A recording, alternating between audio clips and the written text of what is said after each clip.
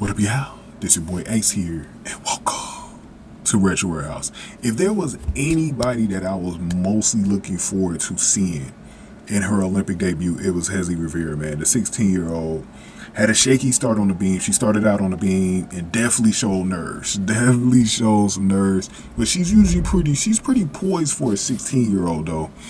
But the thing was, you know, Hezly Rivera, we kind of knew that there will be some nerves in the beginning, but once she got, you know, she had to wait a little while for her next routine, and once she did, it was non-stop for Hezly Rivera. So if y'all want to, before we continue, man, if y'all want to see the full, all of her routines and stuff like that, please go on to my Patreon. I will have everything up for y'all there, and y'all can see how she did a little bit later on in the night, and see if she was able to do what she needed to do to move on and do her thing in that team event, man.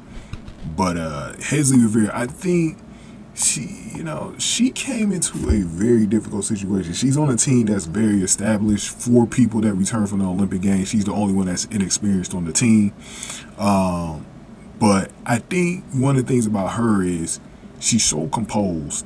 When she got on the uneven bars and got almost 14 points, she really showed everybody, like, look, this is why I made the team, because I'm so poised, bro.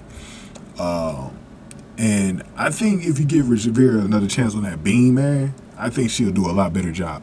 I think she'll do a lot better job, because that's actually how she got on the team, because of her beam routine and the uneven bars.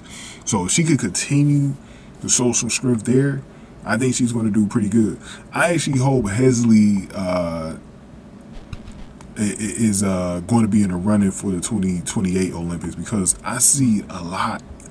Like, I saw it even more tonight. Like, I was just like, man, when I saw her bounce back like the way she did on uneven bars, I was like, man, bro, this girl is going to be a good one. She's like, to me, she's like the gymnastics version of Tori Husk.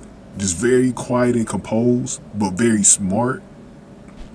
And like I said, if it wasn't for those nerves, man, she would have been 2 for 2 tonight. She would have been absolutely amazing, man. So let's see how she does on Tuesday to help the team capture gold. It's going to be a great moment for her and her family. We know how her family is, man. They're freaking awesome people. We'll see how she does on Tuesday afternoon, man. But going ahead and give me your thoughts on Hezly's first night in the comment section below. Remember, we got that Patreon where y'all can see all the routines as a whole, but go over there and show y'all support, man. But go ahead and give this video a like, share, subscribe. Y'all, thank y'all for watching Retro Warehouse.